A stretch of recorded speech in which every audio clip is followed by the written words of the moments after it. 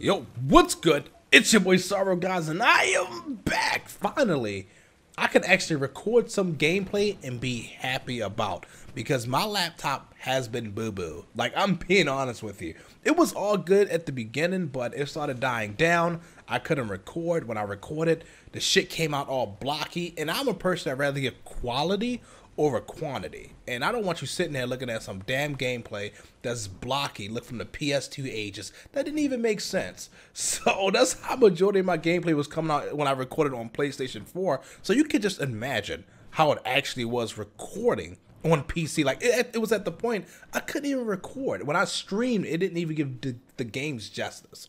I'm being honest. But finally, I'm just gonna say finally, guys. Finally build my PC. So when it comes to recording gameplay, I should have no problems. I mean, when I'm playing on PC as well. Now, of course, playing at 3440 by 1440 on ARC, which is not fully optimized, with one 980 Ti, getting 25 frames per second, which is not a solid thing. But to be honest, on ultra wide on PC, that's close to being almost at 4K. So I'm not disappointed at all. But if you guys are wondering what I got in my PC, long story short, I got a 5820K, which I got overclocked up to 4 gigahertz.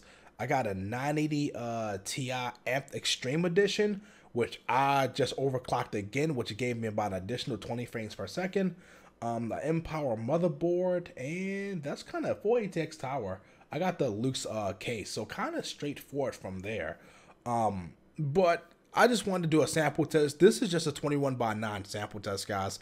Just testing some things out with the rendering process to make sure I got some of these things good. Now, you're not going to see a whole bunch of 21:9 videos unless you request it or you don't mind it, because I'm pretty sure it's going to put black bars at the top and bottom. But we shall see.